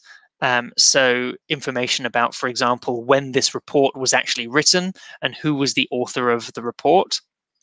And additionally, what material was produced. And in particular, I think that it's quite interesting to talk about the data that is produced, because again, we're very interested in being able to openly catalog that data as it comes out. And so in this particular case, there's data that's produced, some of which is sensitive data, and some of which is non-sensitive data. So that's the data that is sensitive is kept confidential. And we can talk about also what type of access restriction it has. So in this particular case, it's mediated access, which means that you can get access to it, but you need permission from the owners. And in this particular case, it is owned by the research participants and the researchers, and it's stored in servers at La Trobe University. Whereas the non-sensitive data is unrestricted access under this particular copyright license. It was published in the Open Access Journal, but specifically we can show the download link for that data and what file format that data is in. I'm not going to go into any more detail on other examples, but I'm hoping you can see how much more information you're able to associate with items. Some of this is only possible if the researchers themselves start including that information. And so I'm hopeful that the idea of including these STARDIT reports as part of publications will become more common. And to that end, this STARDIT project is working on a simple front end that will allow people who don't have any Wikidata experience to be able to deposit that data directly into Wikidata when they submit their articles. So I shall leave it there, and hopefully this has sparked a few ideas. I've also put some open questions in the Etherpad about how even best to store this data and what to do with things like free text around that and different ways of possibly structuring it. So I'll be interested in any questions that people have, and I shall stop my screen share at this point. Thanks. We've got a question on the Etherpad. I'll just show it now. So are reviewers ever shy about showing ignorance in their questioning if they know their comments are open? There's actually been a couple of studies on that. There's not any evidence that reviewers are shy about their the comments that they make, but there is some evidence that in some fields it becomes harder to attract a reviewer to give comments at all. So some journals have reported that if they ask reviewers to make their reports and identities open, then they're more likely to just decline to review. Although that's not the case across all fields, and the reported effects are relatively small. I think that the greater effect that people have seen has actually been a greater quality of review if reviewers know that their review comments are going to be made open, and in particular if their identities are going to be associated with that. The reviews tend to be longer, and also tend to have things like fewer spelling mistakes, suggesting that perhaps the reviewers have gone back and proofread their own comments, which I think is a good sign for peer review quality.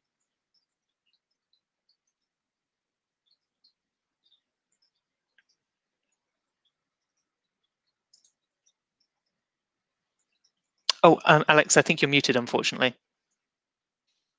Sorry. Yeah, we've got about 5 minutes left in the stream, 4 or 5 minutes. So I'm going to throw over to Toby Hudson from the University of Sydney. Toby's developed a very exciting browser plugin called Entity Explosion, which uses Wikidata in some pretty amazing ways, and that anyone can access through their browser plugin platform. So thanks, Toby. I'll add you to the stream. Sorry.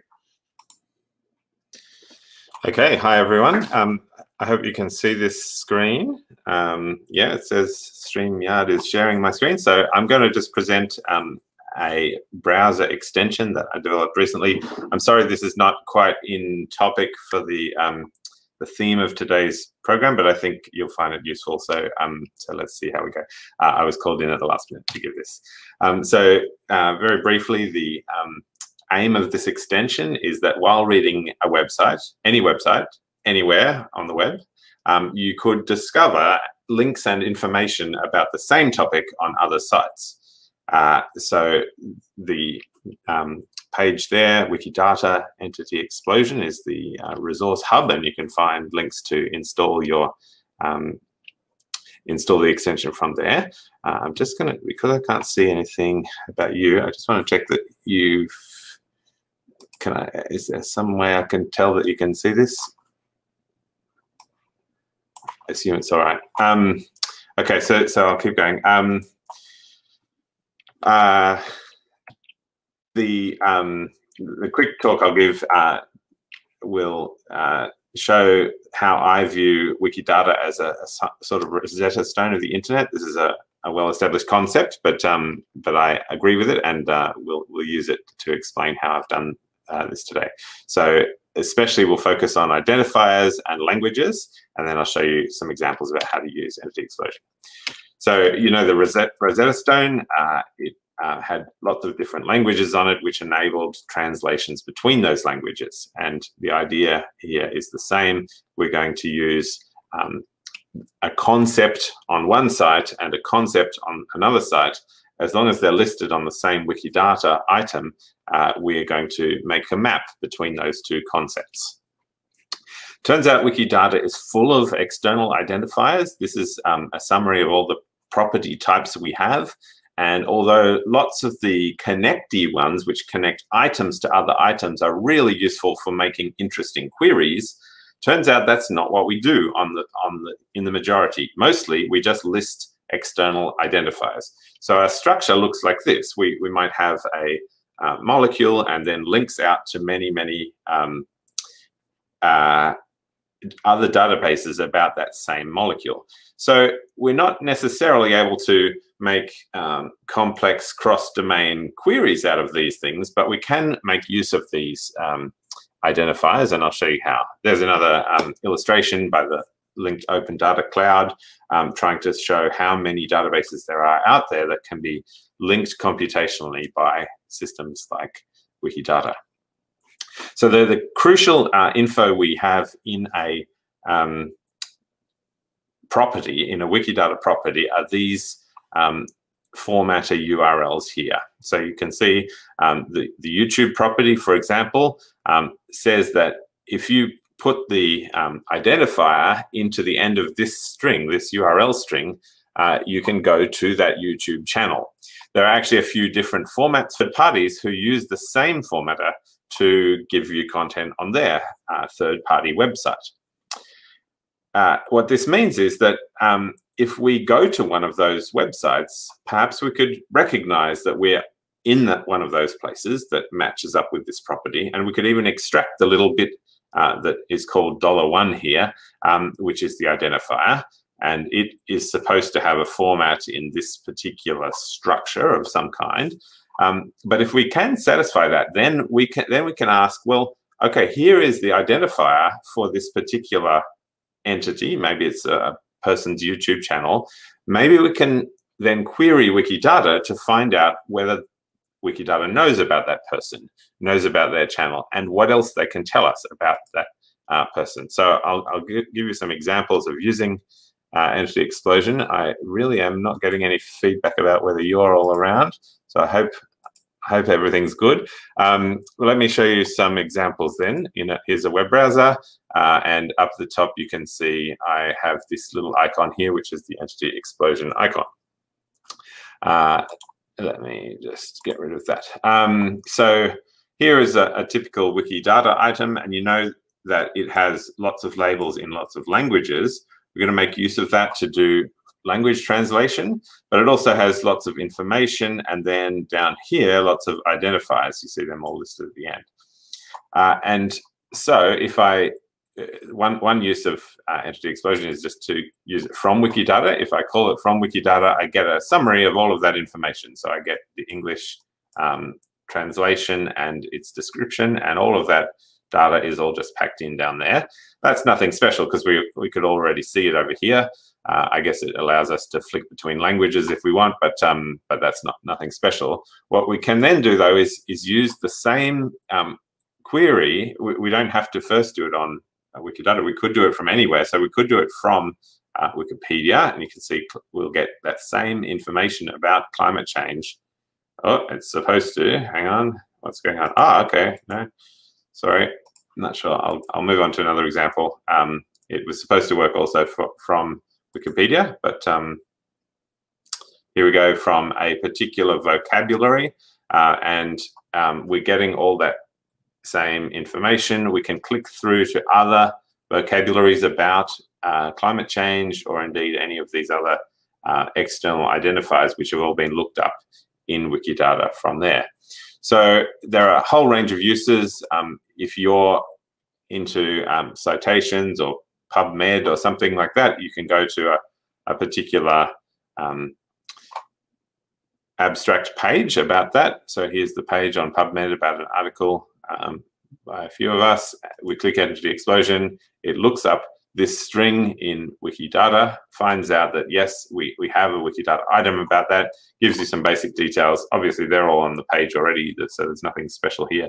But I guess what's interesting now is we can note that this DOI that it has worked out, looked up from Wikidata, actually there are a few different ways of resolving that DOI. And one of those we might say, oh, well, let's look this same thing up, this same article up in Scholia.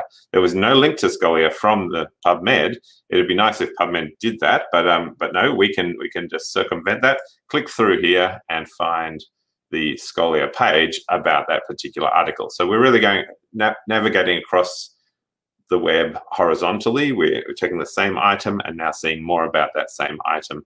And then obviously Scholia, you already know, does lots of things. You can do it for Twitter. If you find someone interesting on Twitter, here's Daniel Mietchen, and his Twitter handle is already identified in Wikidata, and so you can find out all about him, go off to some of his more academic side of things if you approach from the Twitter kind of angle. And breaking news, one of the newest things that I've put in is a detection of a home page. So even if you're not in a database, even if you're just on a random website, this may work if the URL is listed on in Wikidata. So you can get some information about the site that you're browsing, in this case, the Sydney Morning Herald. All right, I think I've gone probably way over time, so I'll stop now and see if there's questions or something. Stop screen share. Where do I look for questions? Thanks, Toby. That was great. We could see everything. So, sorry, I should have. Hope there's no arachnophobes in the audience, because I should have given a trigger warning about your terrifying spider backdrop. Don't. I'll stand in front. Sorry if there are any people who have a fear of spiders. I don't think there's any questions. A comment from Siobhan. She loves this extension. Yes, thank you for your reviews, everyone. It really does help. It seems that reviews are the way that they sort extensions when they offer them to people who are just browsing for extensions. So do review if you haven't already. That'd be great.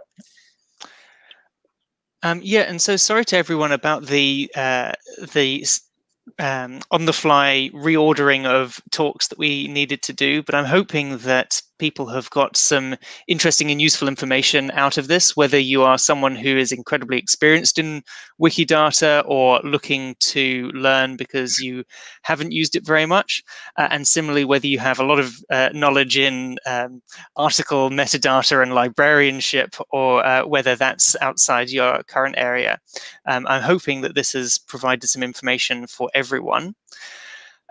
What I'd quite like to do just for the next short while is, because we've had in some ways more questions than we've been able to answer, I'll just stick all of the remaining speakers who we still have in the broadcast studio on screen, just for a bit more of a freewheeling discussion on what the next steps are and any kind of open questions that are added to the various broadcast streams. I think specifically YouTube is the main place where we're getting comments from, if there are any additional broad comments to everyone.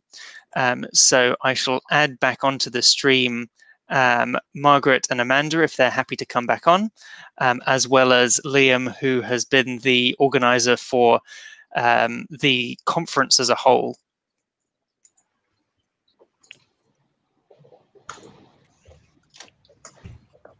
Why, hello. So, hello everyone. Thank you obviously again for all of the really interesting information that has been shared in this session. And one of the things that I would like to ask to everyone, but I'm going to first direct to Liam, is if there was one big change, in sort of the WikiCite portion of Wikidata, what would that one big change be? I'm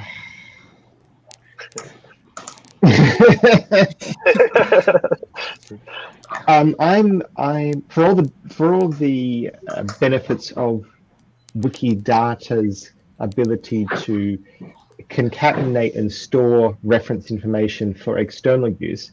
The thing that I feel is the largest gap or obvious problem is inside our own house. The way we handle references internally to Wikimedia is repetitive and inefficient. That we invented Wikimedia Commons more than 10 years ago, as a way to store multimedia once and not have to upload it multiple times to put it onto different Wikipedias, let alone onto other wikis. And I feel that if we started again from scratch now, we would do something similar with footnotes, with references. We consider, and WikiCite community considers references to be first-class objects, but we treat them very poorly within our software, in that they're just raw HTML, highly structured these days in complex templates, but we don't store one reference once and subscribe to it. We paste that same code in over and over again. I think that's an artifact of the time when we started, not a choice that anyone would make now if they could, and it doesn't really represent best practices in any shape or form. Do others want to jump in? Thank you. That was really interesting, actually, and a very good point that that yes, if the same reference is used on multiple Wikipedia pages, it has to be pasted in separately to all of those. And if an error is made in one of those, it's going to be very difficult to spot and synchronize. Same question open to anyone else who has an opinion of sort of the single largest change that would be useful within the WikiCite ecosystem. Well, I think Liam's comment is pretty spot on, actually. It's very hard to see how to use WikiCite as a reference within a Wikipedia article. I mean, the only place I've seen any use is the Scholia thing, and it's not entirely useful as it exists now. But yes, he's quite right. We do put in the same reference every time we need to. We do not pull it down from Wikidata, which is a pity, given that we're asking people to populate Wikidata. And if we do populate Wikidata, it would be fabulous to be actually able to use it easily within Wikipedia, so that people were both conscious of it and as Liam says, we use it just once. Yeah, I tried using Wikidata to reference something in Wikipedia, and then I found that so it was a reference to a technical report information and a report about standard reports. But then what you get is actually just a link to Wikidata, and you kind of lose some of the bibliographic information that you would see if I'd just done a standard reference. So it rather than saying, oh, you can go to the ANSI NISO website. Oh, no, you go to Wikidata. Then you go to Wikidata. So then you still haven't got to the report. You're actually sort of just sending people to another bibliographic reference.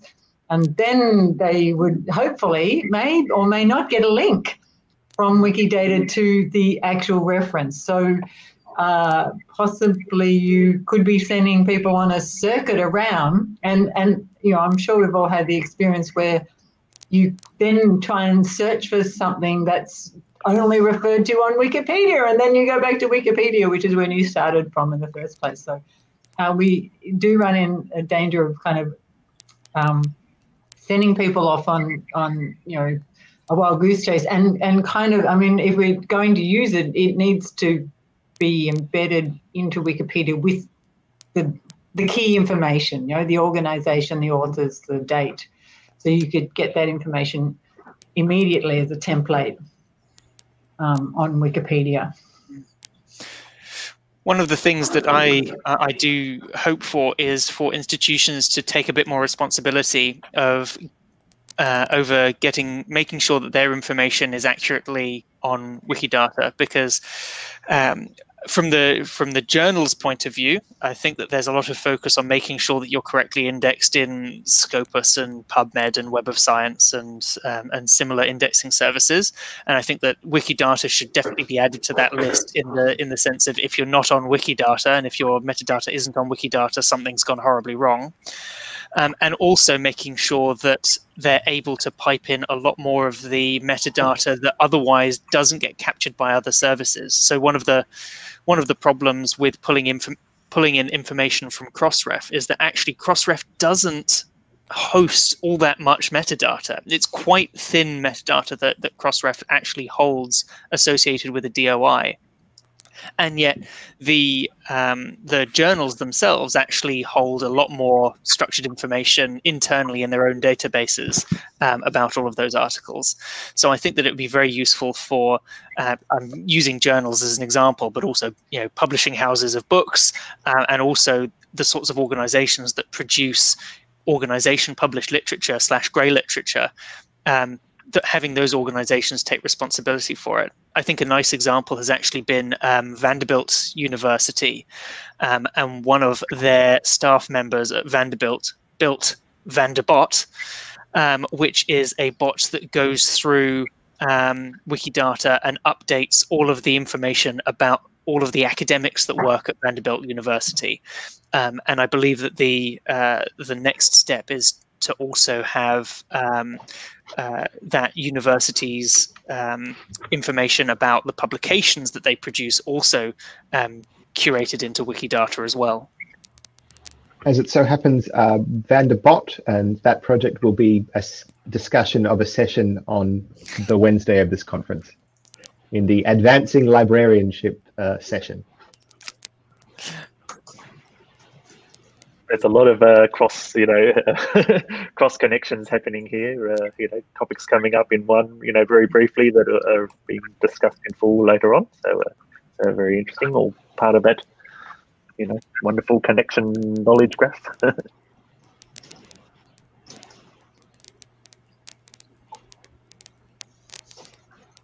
All right. Any other questions or comments? If not, we might finish up. Thanks so much to all our speakers today. Thanks to Daniel. Thanks to Margaret. Thanks Amanda.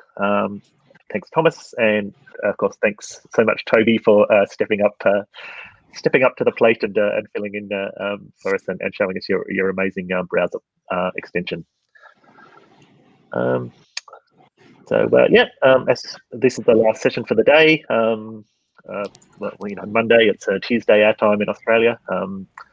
Thanks everyone who's watching us live. Hope you enjoyed it and you got some something out of it. Feel free to follow the rest of the streams in the next 2 days. Thanks Liam for organising it all, and I'll end it there. Good night, good morning, good afternoon, good evening, wherever you are. Bye. Bye. Thanks everyone. I need to go.